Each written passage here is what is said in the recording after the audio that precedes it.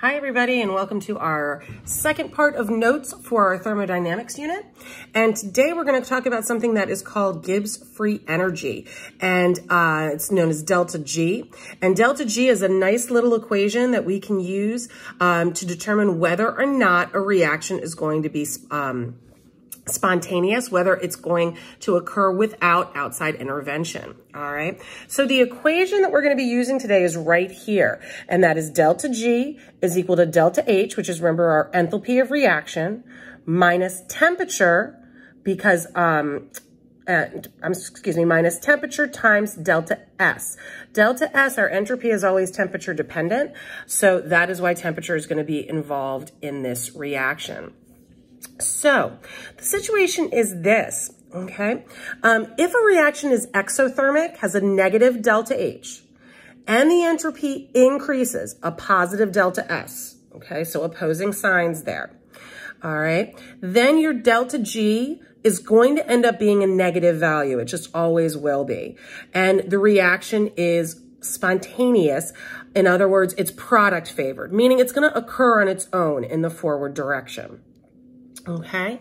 On the other side of that, if the reaction is endothermic, a positive delta H, and entropy decreases, okay, it becomes more ordered, which means a negative delta S, then your delta G, your Gibbs free energy, will always be positive. Okay, then that means the reaction is not spontaneous, and we say it's reactant favored because really it's going to stay at reactants unless an outside force works upon it.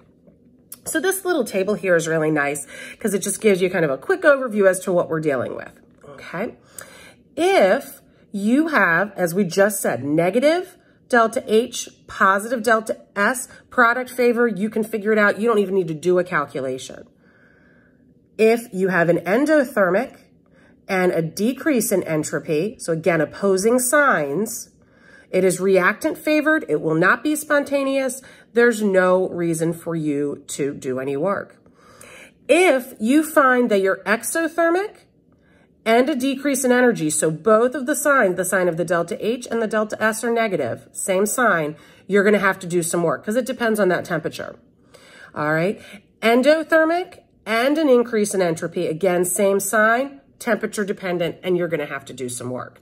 And by doing some work, all I mean is you're going to have to go ahead and solve for this. When you solve, you get a negative delta G, it means it's a spontaneous reaction. If you get a positive delta G, it is not spontaneous. So let's take a look, all right, at your problem. You're welcome to go on ahead and give it a try and then come back to the video, or you can just watch as I show you mine, okay?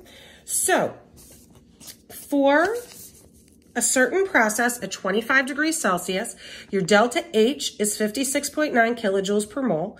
Delta S is, your delta H was negative 56.9. Your delta S is negative 125. Determine if the reaction is spontaneous or non-spontaneous by calculating delta G. Great. Before we get started, though, a couple things as far as units, because that's going to become really important. All right, let's first talk about the energy unit. Notice delta H is in kilojoules, delta S is in joules. You're going to have to change one of those. It doesn't matter which one, but you do have to change one. So please keep that in mind. The other thing about units is please note that for your delta S, or in terms of Kelvin, I gave you the temperature in Celsius. That Celsius must be changed to Kelvin, okay? And we know how to do that. We're just going to add 273 to it. So here's the equation I'm going to be using. And then let's take a look at my numbers. All right, so I took negative 56.9 kilojoules per mole. There's my delta H. Then my temperature is 298. How did I get that? 25 plus 273, so 298. And then my delta S, right there, is negative 125 joules. I decided to convert that into kilojoules so it would match up with the H. And so that's negative 0.125 kilojoules. When you do this math, and again, you're just going to do this portion first, okay, or you can certainly use the parentheses in your calculator, you should come out with a delta G that is negative 19.65 kilojoules per mole. It is a negative delta G, therefore this reaction is spontaneous and it will be product favored. All right. At this time, what we'd like you guys to do is go on ahead and you have 2 practice sheets for this. The answer keys will be up for those. And then when you feel ready on Wednesday or later, you can go on ahead and take the test for it. All right. Have a great one.